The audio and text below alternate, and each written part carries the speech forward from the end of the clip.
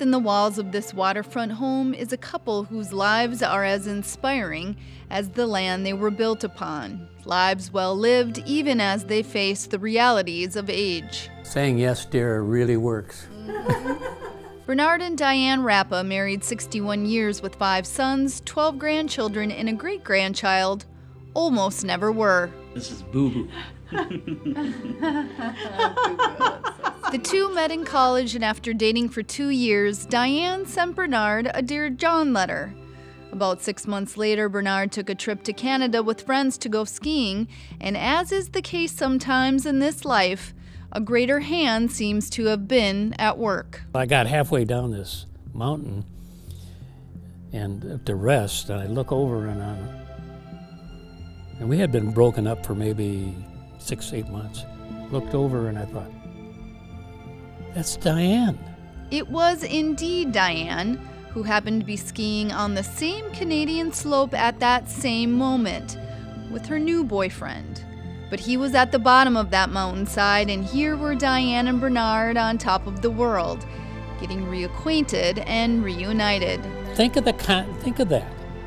On a cold winter's day in Canada, they meet up with your ex-girlfriend. I mean, so I always thought it was God's will that we be together, and it was. That unwavering faith is what's guided the Rappas over decades of life. The duty to serve their country and each other remains steadfast, especially now as Bernard, 84 years old, cares for Diane, who's living with Alzheimer's. You want to do your nap?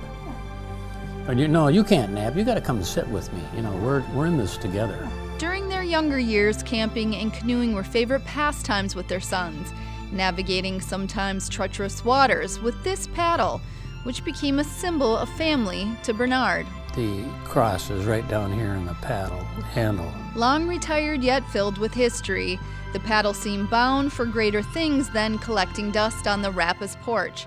And in the middle of the night after the first presidential debate, Bernard felt the commander-in-chief needed a little inspiration, and he reluctantly let it go. Oh, he'll never get it. He'll be 6 months before he ever gets it, if he ever gets it. So I thought, oh, I'll just bypass him, send it to Pence. And then one day, about 3 weeks later, a letter arrived from Pennsylvania Avenue. His first words upon reading it, simple yet profound. I don't know if I want to say it on camera. Holy S. As Commander-in-Chief, I extend my sincere gratitude to you for your service in the United States Army. America enjoys the blessings of hard-earned peace and prosperity because of unyielding patriots like you who courageously answered our nation's call of duty to defend our cherished freedoms. God, I was on cloud 9. Having read it countless times, it still stirs something deep within when he reads it again, believing it to be genuine. Bled through on the back in different areas, so I believe it's authentic. Maybe I should take and have his check to see if his fingerprints are on it, but no, I won't do that.